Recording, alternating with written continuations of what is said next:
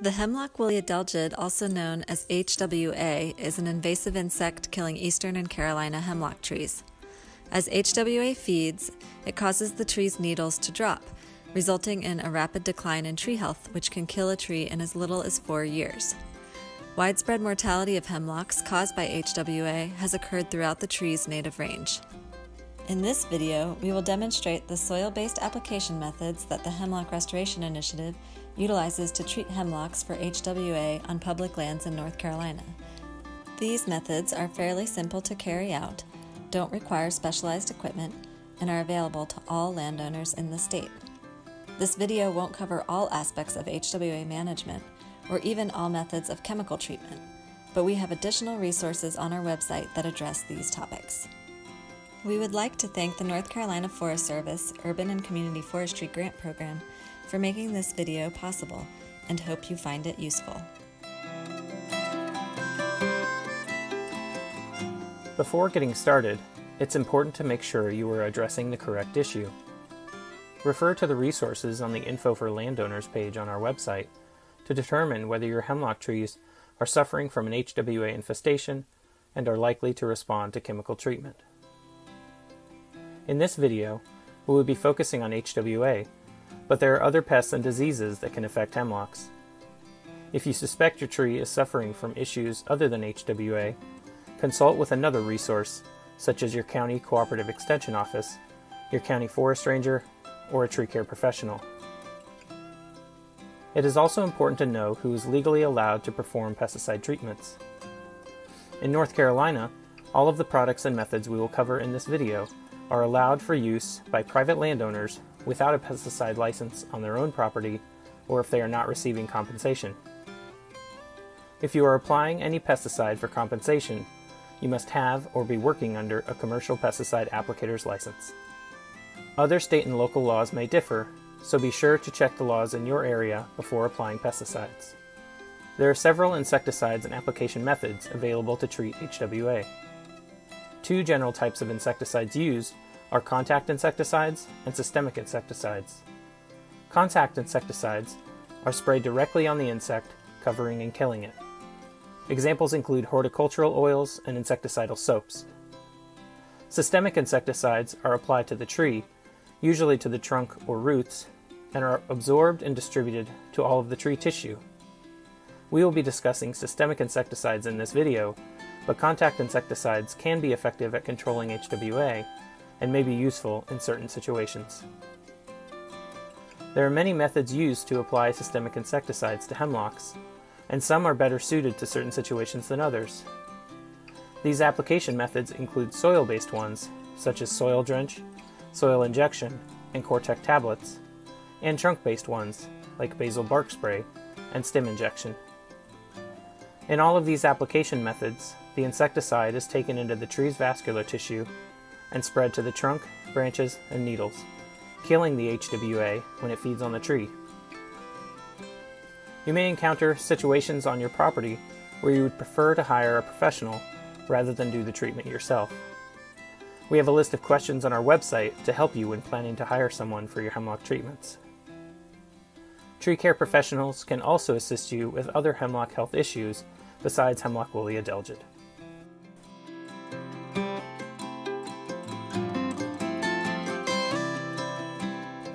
First, we will cover some environmental considerations relevant to all soil-based applications. Because the insecticide is being taken up by the tree roots, you must apply it when the tree is moving water from the roots into the crown. Spring and fall are considered the best times for chemical treatment. You can treat other times of the year as well, except when the ground is frozen or in times of drought. You should avoid applying insecticide to soil where the roots of flowering plants are growing, because these plants can take up the chemical and possibly harm pollinators. If the flowering plants can't be removed or their root area avoided, a stem-based application should be used instead. You also cannot apply in saturated soils and shouldn't apply to the soil if more than 1 inch of rain is expected in the following 24 hours. Additionally, to avoid negative impacts on water quality, HRI recommends you don't use soil-based applications within 10 feet of surface water. Where water or flowering plants are a concern, stem-based applications like basil bark spray and stem injection are appropriate.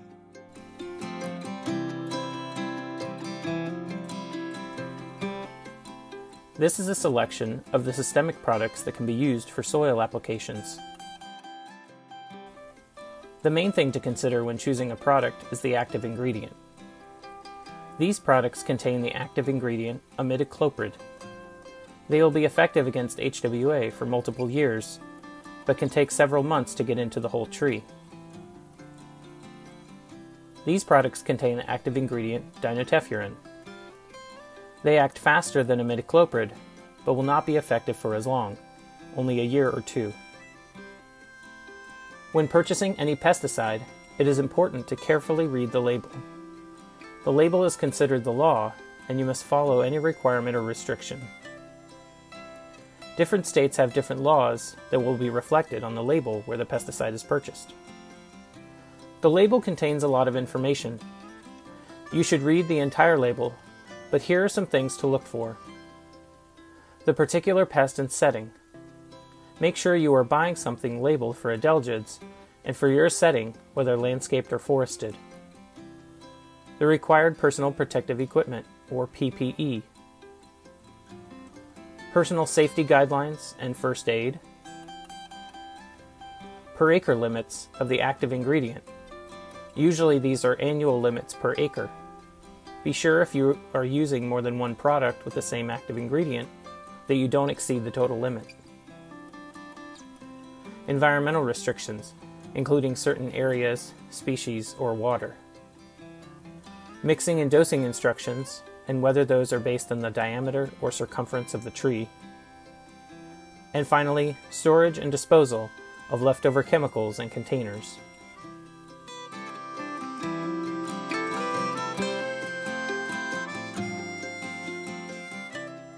It is very important that you use the PPE required by the label. For the products we are demonstrating, the required PPE is a long-sleeve shirt or jacket, long pants, shoes and socks, and chemical-resistant gloves such as nitrile. We also choose to wear safety glasses. You should wear PPE when handling, mixing, or applying the product, and be sure to remove and wash your clothing afterward. The label will contain mixing and dosing instructions. Most products for soil drench application will need to be mixed with water. The dosing can be based on the diameter of the tree at 4.5 feet off the ground, called diameter at breast height, or DBH, or the circumference of the tree at the same height. The mixing and dosing guidelines may give a range of application rates or be confusing. We have simplified mixing and dosing instructions for some imidacloprid products available on our website that fall within the guidelines of the label and are specifically tailored to the size of the tree. When mixing the product, use containers and measuring cups that aren't used for anything else, especially food or herbicide. Label any mixing or storage containers as insecticide. We like these 48-ounce bottles because they have secure lids, measurement markings, and are transparent enough to see the solution. Imidacloprid 2F products are a concentrated liquid that must be mixed with water and can be mixed to a specific amount to reduce leftover solution. Water-soluble packet, or WSP products, come in a small sealed pouch that dissolves in water. When using this product, make sure your gloves and the lip of the mixing container are dry, and place the whole pouch in the container without opening it. The pouch will dissolve as you shake the container. When using dinotefuran granule products, make sure the granules completely dissolve. The mixture can also get foamy, so you may want to add a defoaming agent to the mixing container. Shake the mixed solution well before each application to ensure no sediment is left at the bottom of the container. Using a transparent container helps with this. If you have any leftover chemical, store it in a secure, dark place, because light will cause the active ingredient to break down. Additionally, chemical must be stored in its original container, with labels clearly identifying what it is. Dinotefuran should not be stored once it has been mixed with water.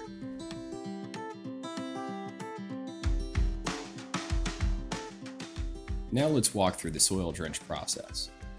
First, assess the tree to determine if it is healthy enough to treat, and what are the appropriate insecticides to use. We have resources on our website to guide you in this process.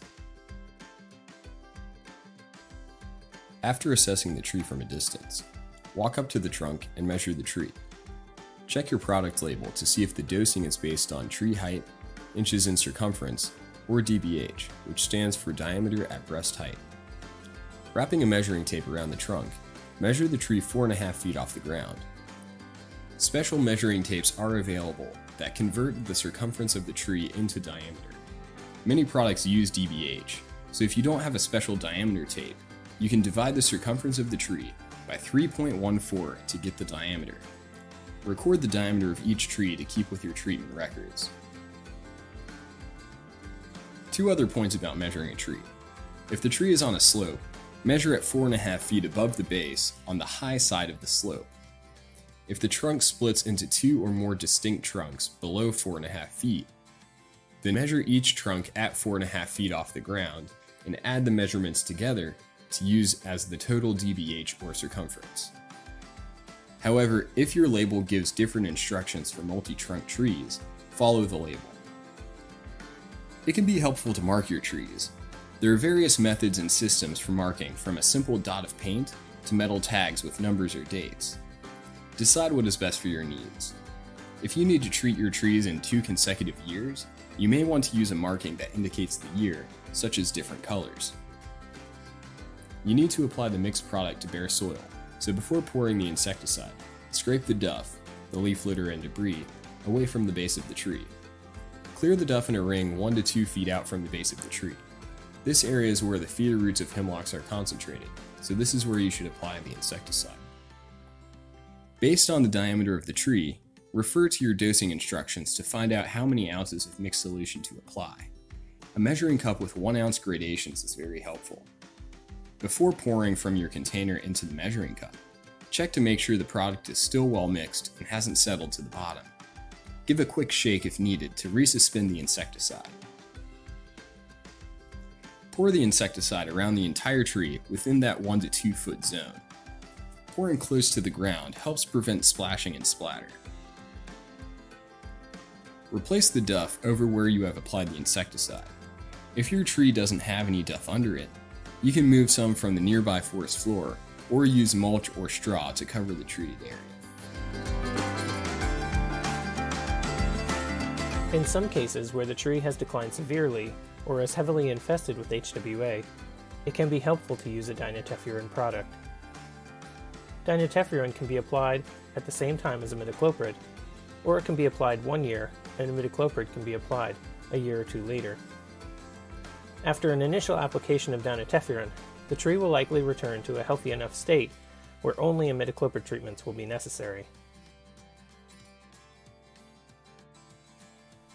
Cortec tablets are another soil application product that can be useful in areas where there isn't good access to water for mixing product, or where it might be a burden to carry mixed product in. Cortec is an imidacloprid product, but is still under patent, making it more expensive than the generic products that can be used for soil drench. It can also be useful if you have many small trees to treat, because you can quickly apply a few tablets without the process of measuring liquid product. The insecticide in the tablet is released slowly as moisture is available in the soil, so we don't recommend it for hemlocks that are stressed with heavy HWA infestations or that have already begun to decline. But for treating your trees way back in the woods or up on the high ridgetop, it can be a convenient option. The process for measuring and marking the tree is the same as for soil drench. The tablets should be inserted in the same root zone where soil drench is applied, so scrape away the duff in the same way. They should also be inserted into the soil at a depth of 2 to 5 inches. Outside of this range, the tablets won't work properly and the chemical won't reach the roots. You can use a number of tools or objects to make your holes. We like a soil auger or a piece of rebar. Again, you want to make sure the chemical is distributed as evenly as possible around the tree, so try to space your holes all the way around. To minimize miscounting, count out the tablets before putting them in the holes. For small trees, put 1 tablet in each hole. For larger trees, you can put 2 or 3 tablets in a hole if needed, making sure that the tablets are in the 2 to 5 inch range below the surface. You can also make concentric rings of holes for larger trees within the area 1 to 2 feet from the trunk. After placing the tablets in the hole, fill the holes with soil as you go. Then when all the tablets have been used, you can replace the duff. We saw how Cortect application looks on a larger tree. Now let's see how it looks on a small tree. Notice that for this small tree, we only need 1 to 2 tablets. You can quickly make a few holes, pop in the right number of tablets, cover them up, and you're done. Now, let's review the steps of our soil drench treatments. First, assess the tree to determine which products to use. Then, measure and record the diameter or circumference 4.5 feet off the ground, measuring from the high side on slopes. Mark the tree. Then, scrape away the duff within 1 to 2 feet of the trunk. Be sure your product is well mixed.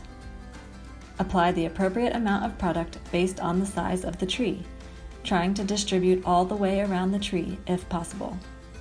And lastly, replace the duff.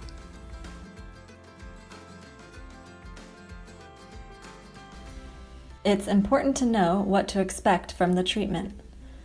Imidacloprid products can take multiple months to become effective, while dinotephurin should work faster. Monitor the low branches of your trees in winter and early spring for signs of HWA. Look at multiple branches on each tree. Abundant new growth in the spring is a good sign that your tree is recovering. It may take a couple years after treatment for this to appear. The branches on your tree that were completely dead will not come back to life, but even branches that were very defoliated yet still alive can fill out with new foliage. You can fertilize a hemlock that has been chemically treated if it is no longer infested with HWA. Do not fertilize a hemlock that is still infested. The fertilizer will just feed the HWA and will be counterproductive for the tree. If you aren't sure whether the treatment worked or if the health of your trees continues to decline, seek additional support before treating again. To review, make sure you are addressing the correct issue with your hemlocks. You may have an issue besides HWA or multiple issues affecting your trees. When purchasing any pesticide, read and follow the label. Use the correct PPE listed on the label. Make sure you are treating at an appropriate time of year, when the ground isn't frozen, when there's enough soil moisture, and when there won't be more than an inch of rain in the following 24 hours. Avoid environmental risks like flowering plants and surface water. Use a stem-based treatment in cases where a soil-based one is not appropriate. Finally, reach out for additional support if you are unsure about anything. For more information, you can contact HRI and visit our website. The North Carolina Cooperative Extension Service and the North Carolina Forest Service County Rangers can be great resources. You may also wish to consult with or hire a tree care professional to handle some or all of your hemlock treatment. Thank you for watching, and thank you for taking action to care for your hemlocks.